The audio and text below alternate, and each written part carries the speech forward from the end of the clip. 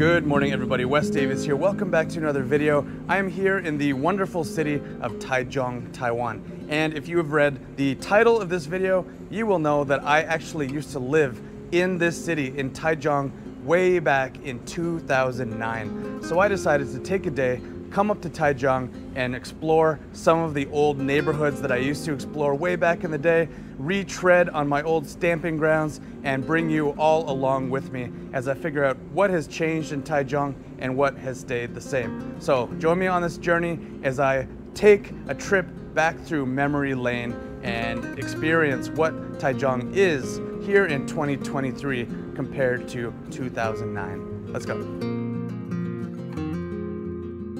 So the first thing that is quite obvious to me, one of the major changes in Taichung so far that I've seen, is right here. This is the old Taichung train station. Now this whole area of the city is completely transformed from what it used to be. So this actually used to be the functioning train station here in Taichung. It is no longer functioning. It is a museum now from what I can tell.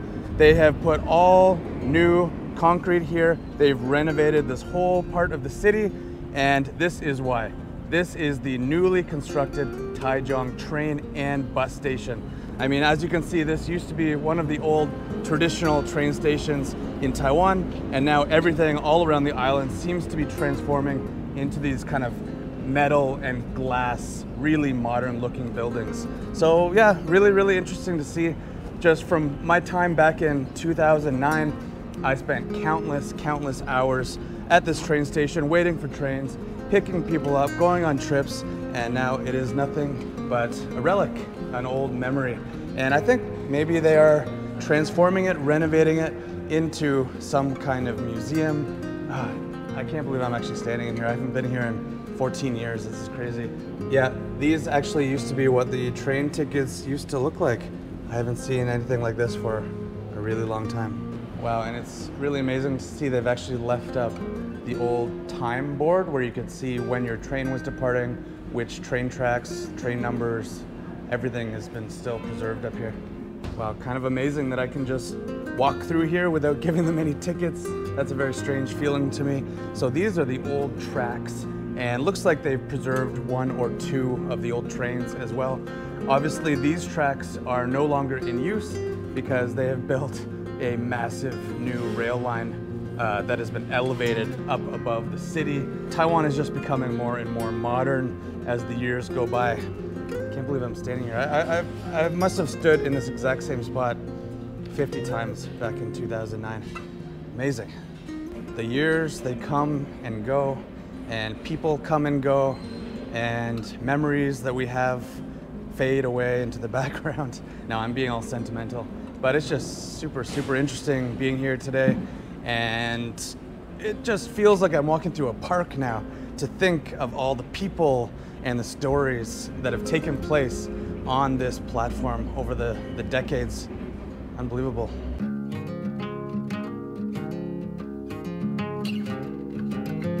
Continuing to explore the back streets here of kind of my old neighborhood. And this is a very famous bakery here in Taichung, made famous a long time ago for its very simple and very inexpensive ham and cheese sandwiches. So it doesn't look like much, it's just, as I said, white bread, cheese, and ham. But I think it was probably popular due to the fact that, as I said, it is just very simple and very affordable. So let's give that a big old bite. That's really nice. Just so interesting walking around these little back streets, back alleys, and just thinking about the fact that I was here 14 years ago in this very same spot. Places like this, honestly, not much has changed at all. Pretty sure it used to look exactly like this back in 2009.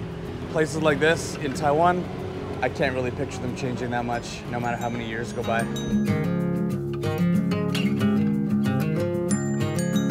I remember this used to be one of my favorite little areas of Taichung. Just across from the train station, you've got all these little, I would say, canals. Actually, I think back in the day they used to refer to Taichung as the canal city of Taiwan.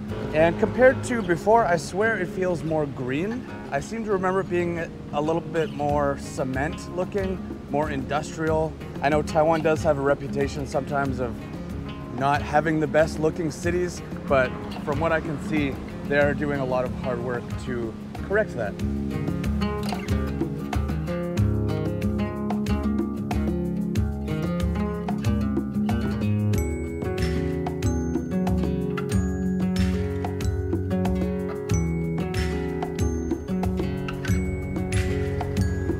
Here we are in the beautiful Taichung Park, and this is pretty close to my old neighborhood, maybe 5 or 8 minute scooter ride away. And this is probably one of the most iconic buildings in all of Taichung. This kind of beautiful, almost temple-like building in the middle of Taichung Lake here. I would often come here maybe before work and take a little stroll, relax. It is such a nice, big, beautiful park. For those of you living in Taiwan, of course, you will know this. And if you are not from Taichung, this would be definitely on your list of places to come visit. So these are the old neighborhoods that used to be surrounding the train station. So it's obviously old buildings and traditional markets like this that were demolished to make way for all of the new construction, which would become the new Taichung train station. So I'm happy that they have left some of it here, but for sure this whole area used to be filled with just old ancient stalls like this, and now it's either become the new Taichung train station or it's become parking lots like you can see right ahead of me.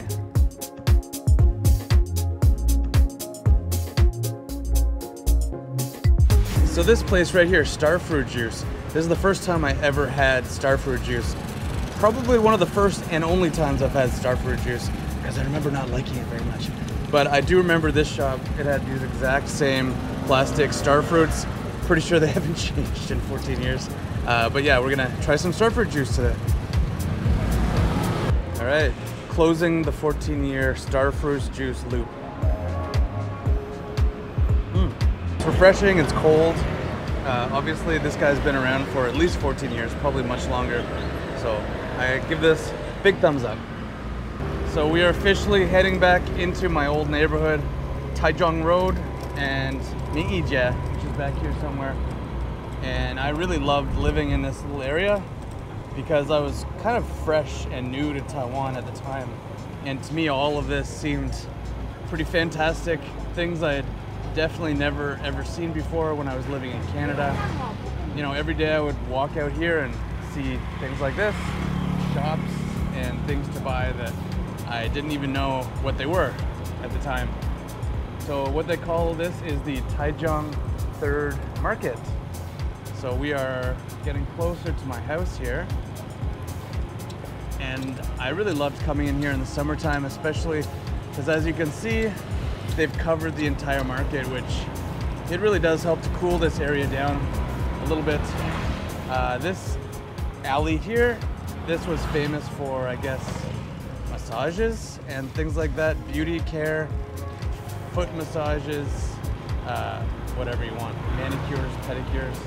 And then, yeah, it actually looks a little bit closed up right now. We're later in the afternoon, but in the morning, certainly this is a very bustling place. All right, here we go. Welcome to Zhongxiao Night Market Street. So it was really convenient just living around the corner, coming out and seeing the chaos here of the Zhongxiao Night Market Street. And this was my local watermelon juice shop. For some reason in Canada, I don't remember ever drinking watermelon juice, but it's so easy to make and it's so delicious. I remember back in 2009, it was 10 NT to get eBay, Shiguanzi.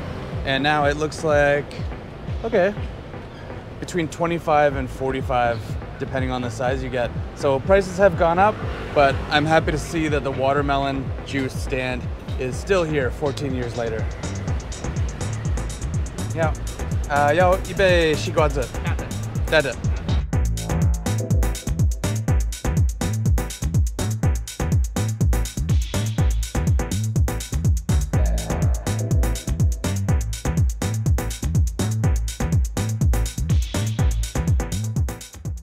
was just driving over to Taichung when I passed this restaurant, and this restaurant used to be one of my absolute favorites when I lived just around the corner down the street. So I would come here and, you know, their menu says lamb rice roll, chicken rice roll, smoked duck rice roll.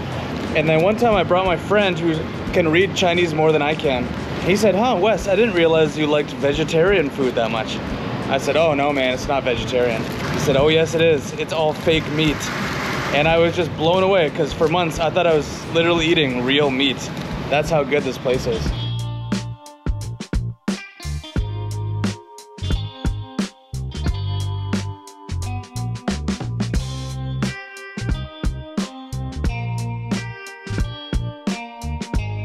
All right, haven't had the privilege of trying this in a really, really long time.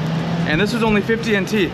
I was looking at the menu and I swear those prices are the same as they were 14 years ago.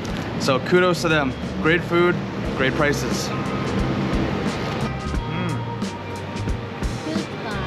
So good. Great food, great prices, and very friendly. She just gave me a little bowl of grapes. So friendly. I wonder if they recognize me. I'm a little bigger than I used to be.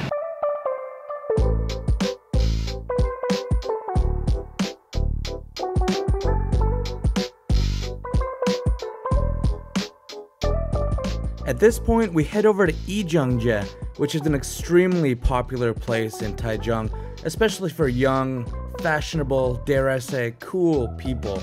And my main goal here was to try to figure out if the Ji Pai, the chicken steak restaurant that we used to frequent back in 2009, was still there. And yep, there it is. The exact same stall. And back then we used to get them for 50 NT. Now they are whopping 90 NT for the same chicken steak. However, I was pleasantly surprised to see that it was the exact same high quality, delicious Ji Pai that I always remembered. So that's it for the video. Thank you guys for watching as usual, and I will talk to you in the next one. Make sure to like and subscribe. Bye bye.